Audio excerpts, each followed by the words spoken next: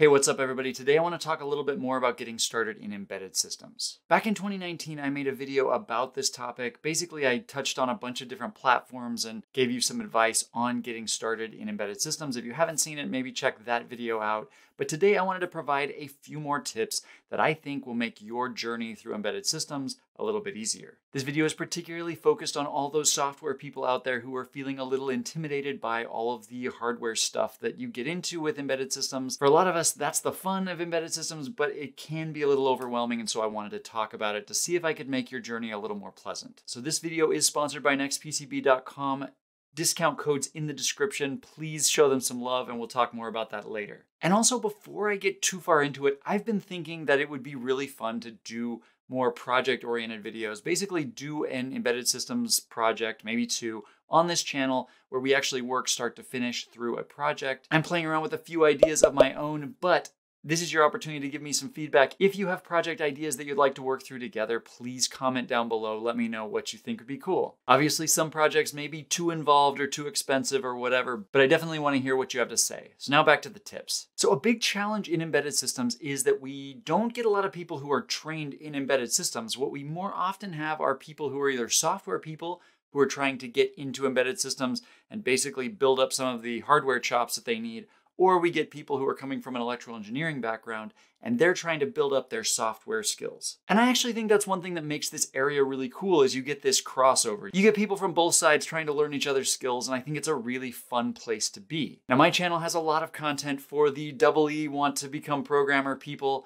There's a lot of software stuff on this channel. Today, I want to talk specifically to the software folks that are trying to get into hardware and might be feeling a little bit intimidated. So you programmers out there, those that want to quickly become electrical engineers or at least become capable enough to get something done, whether you want to get a job at this or whether you just want to get that hobby project done and do something useful without hurting yourself and burning the house down. So my first tip is actually a book recommendation. This is not a paid recommendation. I get no money for saying this. This is just the book that I use most often in my lab and in my own work. I've read a lot of embedded systems books. I continue to read a lot of embedded systems books, but the one that I recommend to all my students when they enter my lab and that I keep in the lab, I make sure there's always a copy, is Practical Electronics for Inventors. What I really like about it is basically what the title states, that it's a practical guide to electronics. So there's a lot of theory in electronics, a lot of courses go into a lot of math, a lot of physics. While there's nothing wrong with theory, all the math and physics can be a little bit overwhelming early on, especially when all you wanted to do was to smooth out a power supply or get some data from a sensor. Now, naturally, if you do this long enough, you will come across projects where you need all that physics and theory, where you really need to understand what that op-amp is doing. And at that point, you can dive into other resources like The Art of Electronics, which is another fantastic resource, but is not light reading. But the point is, if I could only have one book in my lab as a resource for my students, it would be Practical Electronics for Inventors. That's the one we go to most often. And if you're just getting started and want to get your brain into this electronic space in a way that's not really overwhelming and is pretty accessible, I would check it out.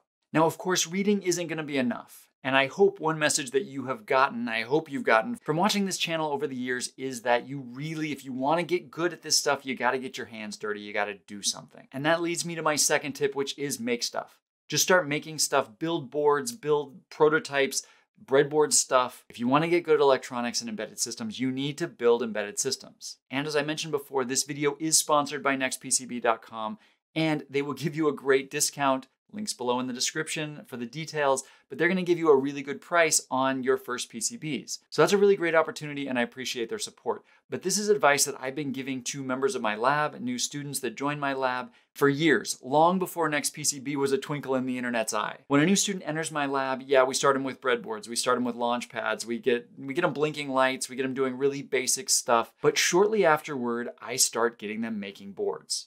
Any boards. It almost doesn't matter if they even need a board, just make some boards. Because as I get them making stuff, fabricating hardware, first of all, they get more comfortable reading schematics, understanding layouts, and most importantly, they start getting over the intimidation factor that we all run into when we're software people coming into this hardware space. And yes, I know it's easier when you have an advisor, somebody in your lab telling you you need to do this, and I know it's intimidating. Sometimes you feel like I'm just not ready. I don't have, my skills aren't ready enough to actually make a board or actually make a device.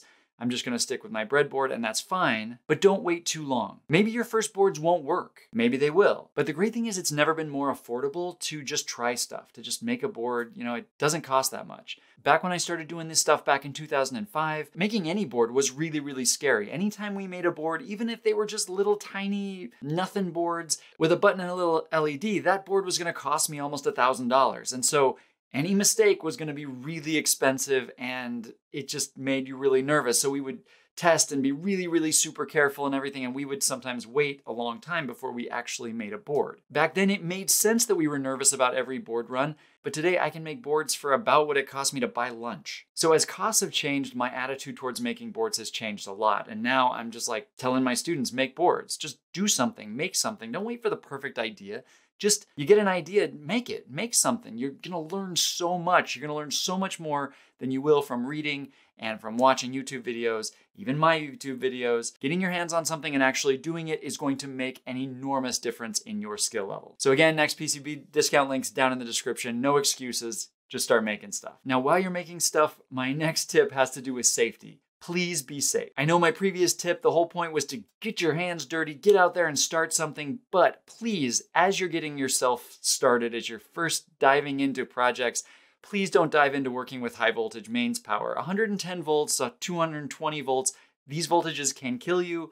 They can burn your house down, and you don't need that kind of stress in your life. So don't pick a starter project that's like building a homemade microwave oven. Start with a 3 volt or a 5 volt project. Low voltage projects are just so much more forgiving. You're probably not gonna hurt yourself. You're probably not gonna light stuff on fire. At least you're really gonna have to work at it to get yourself into trouble with a 3 volt project. Most of the time, the worst thing that's gonna happen is you fry apart, you get the polarity wrong, you damage something, you cost yourself a couple bucks. Not a big deal. But the main thing is you will still be alive in one piece and you won't have burned your house down or hurt somebody that you love. You'll still be here to watch next week's video, and keeping you all safe is my #1 priority. So learn on low voltages, voltages that are gonna keep you safe, and make sure that you don't hurt the people you love. So tip #4 is learn hardware design patterns. Now, one thing that you're gonna notice, just like with software, is that hardware follows certain patterns. Every project's gonna be different. One project's power supply may differ from another project's power supply, but the point is just like in software, there's a lot of repetition. Projects don't repeat themselves, but they do rhyme. So whether you're looking at filter circuits, voltage dividers, voltage followers, or other op-amp circuits, you're gonna notice a lot of patterns. So as you learn more and more,